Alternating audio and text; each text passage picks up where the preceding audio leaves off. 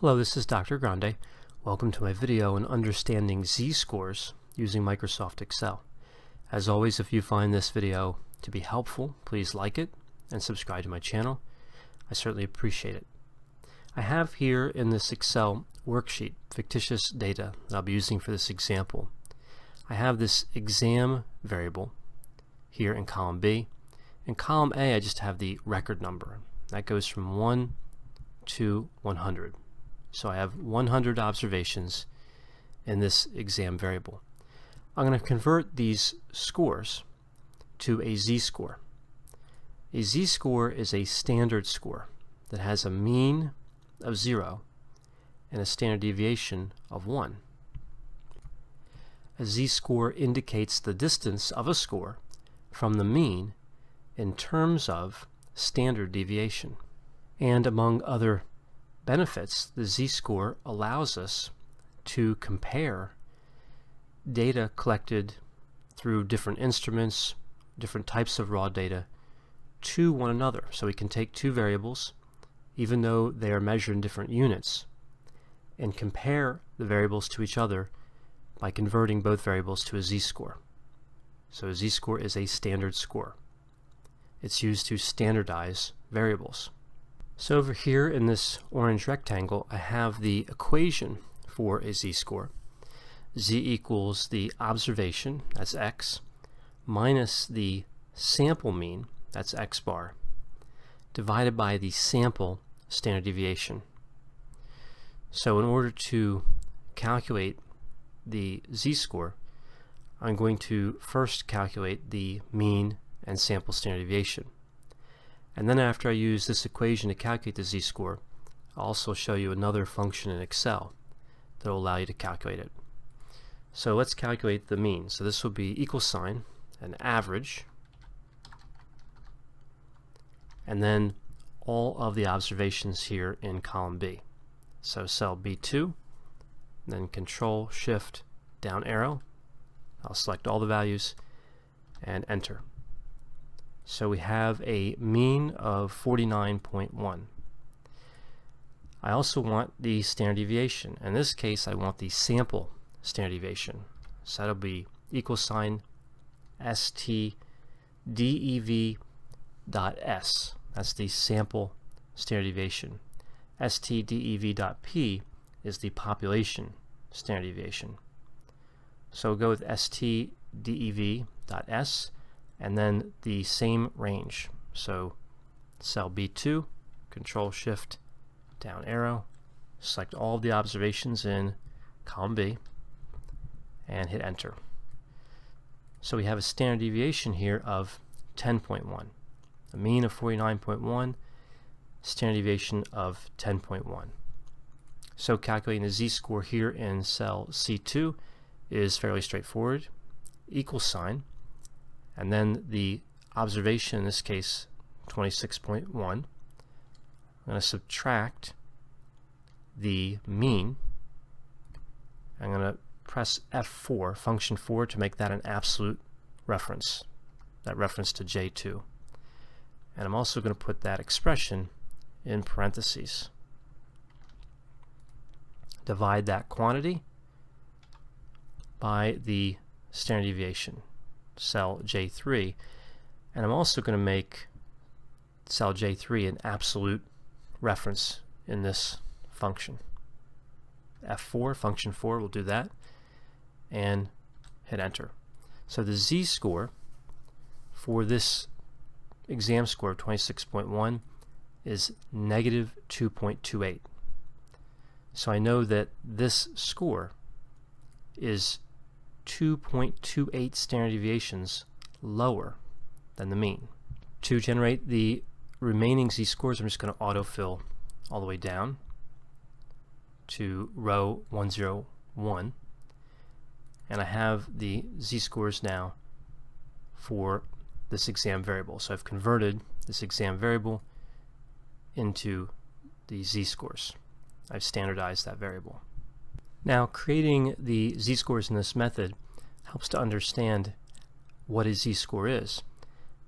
However, there is another function in Excel we can use to calculate a z-score.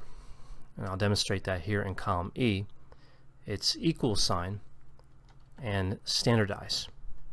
Returns a normalized value from a distribution characterized by a mean and standard deviation. So here we just need the observation, the mean, and the standard deviation, just like we did to calculate it using this equation. So the score, 26.1, the mean, 49.1, and the standard deviation, 10.1. That'll generate the same z-score here. Now I have more digits to the right of the decimal displayed here, but this is the same value. In both cases, negative 2.2754. So if I went back to C2 and added more digits to the right of the decimal, you can see we get the same value. So now I'm going to calculate the probability associated with each score. And I can do this using the z-score. This will be equal sign norm.s.dist.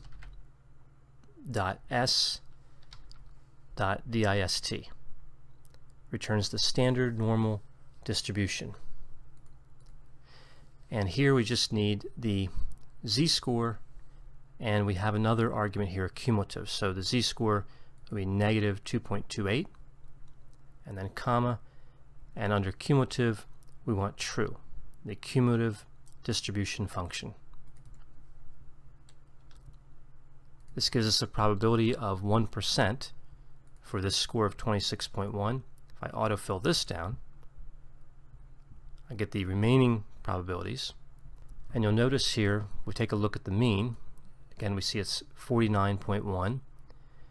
If we move down and find the score closest to that in column B, to be this 49.12, we can see the probability is 50%.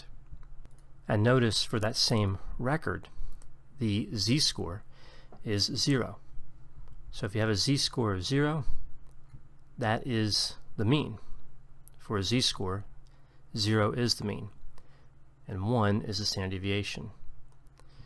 So a z-score of 1 would be 1 standard deviation above the mean. A z-score of negative 1 would be 1 standard deviation below the mean. Z-scores are often used to detect outliers, and there are various theories in terms of what z-score would represent an outlier, what would be the cutoff z-score. It depends on the nature of the research and the data. One popular rule for z-scores would be a z-score of less than negative 2.68 would be an outlier, or a z-score greater than 2.68.